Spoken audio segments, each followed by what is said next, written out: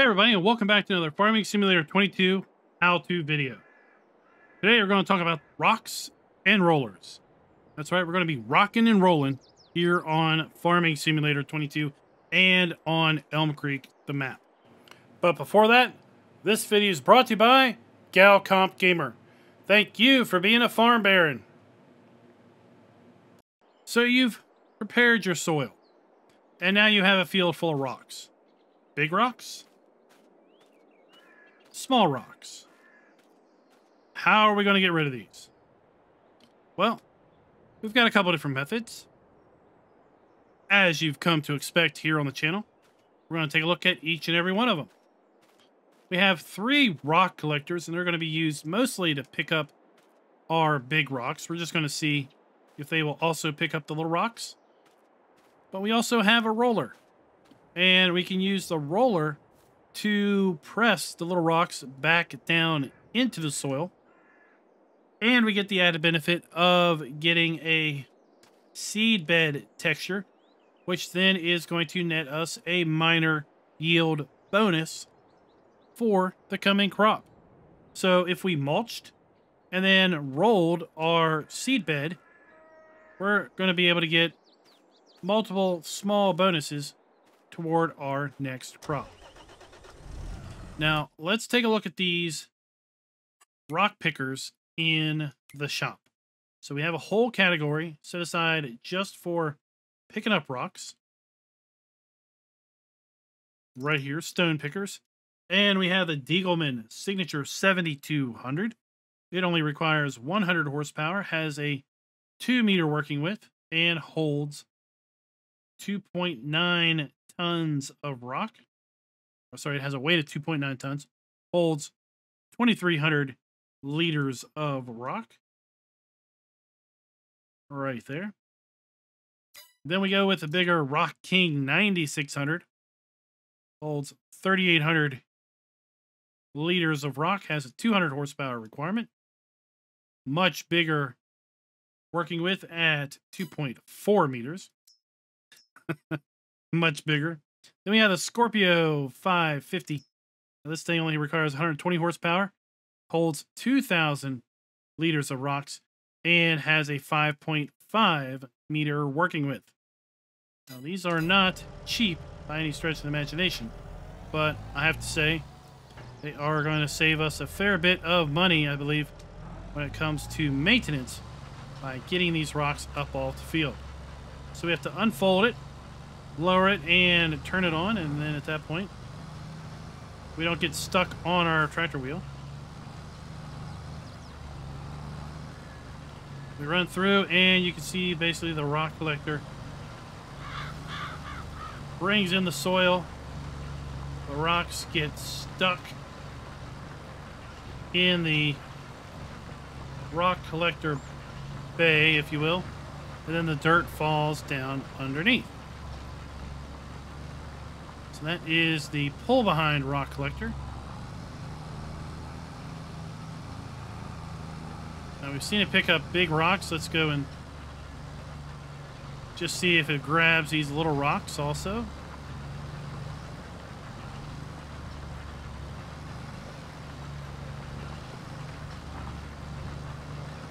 Over here to where the little rocks are.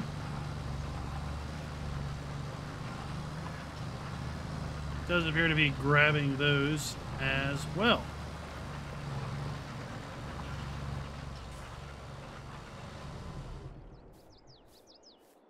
So there you go. We have the larger stone picker. The smaller stone picker is going to basically do the same thing, just has a narrower working width. Lower it, turn it on, we'll unfold it, and we'll get it out here picking up rocks, right? Pretty straightforward in what this thing does, right?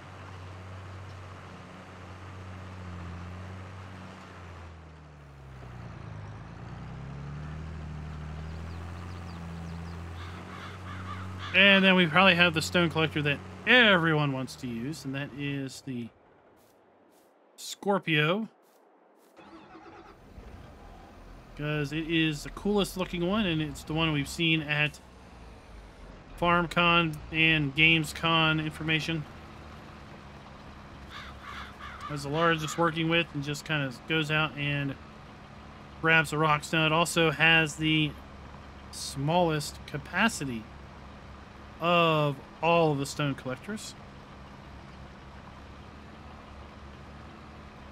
And there you go.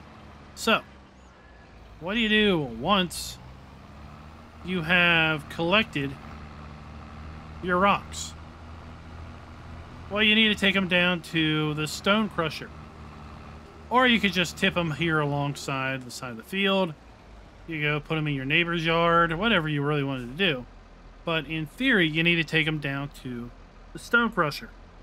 So I'm going to go ahead and magically transport all 3 of these down there, and I'll see what we can do. While our tractors drive their way down here, I thought we'd go ahead and talk about the stone crusher here on Elm Creek. It is located right over here, just south of the oil mill and north of the grape processing unit. Yep, we have the stone crusher. Now we can either dump it right here on the ground, or we can put it up there in the top. Now, if you're on a map that does not have a stone crusher, you can place one down by going into the build mode. And then if we go to tools, I believe, selling points, sorry. We go to selling points, we have a stone crusher that we can place for $10,000. And here come the guys right now. What we're going to do to sell our stones is pretty simple. We're just going to back up to the unit.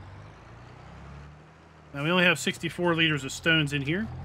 We're going to hit I to unload. And we dumped it in there. We made $9 off of 64 liters of stone. So we're not going to get rich by any stretch of the imagination. But what we can do is basically, to some degree, pay for our fuel that we are going to be using to collect these stones. And I think ultimately what we're going to see in another video, I'm going to do what happens if you don't collect the stones. I think we're going to see it's going to be far worth our effort in getting the stones picked up off the field versus leaving them on the field and suffering the maintenance penalty that we're going to get as a result of farming with rocky fields.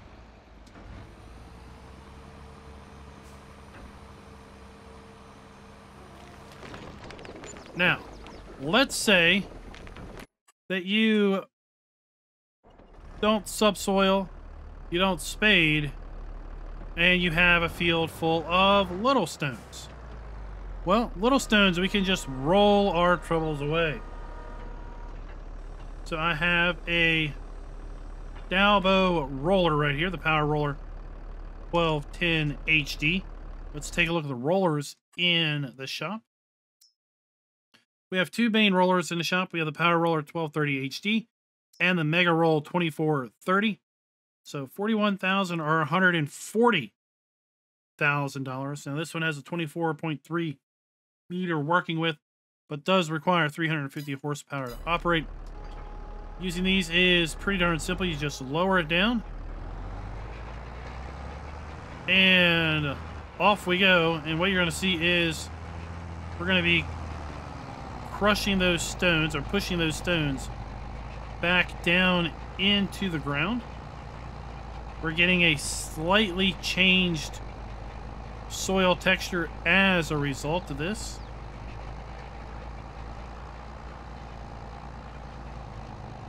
And we are also getting a seed bed texture behind us. Now I want to come over here and I'm going to demonstrate. If we roll over these big stones, they remain. They do not go away. So the only way to get rid of the big stones is to use the stone collector. But if we use a roller, we can get rid of the littler stones. And if we take a look at our field layers here, you're going to see that we now have seed bed where we've used the roller. Where we've used the stone collector, we still only have a cultivated texture. So we will not get the seed bed bonus if we use the stone collector and the stone collector alone.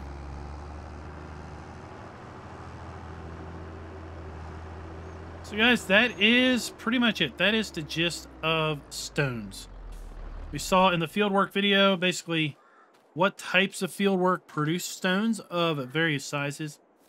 To this video, we saw basically how you can get rid of stones, both large and small. And in the next video upcoming, we're going to reset this field exactly how it was at the start of this video. And I'm going to run a little bit of an experiment where I'm going to plant the field and seed the field. And we're going to see what are the net effects of leaving all of these stones on the field. So guys, let me know in the comments, what do you all think of the inclusion of rocks in Farming Simulator 22? Of course, you can go in and turn those off in the settings, should you so wish.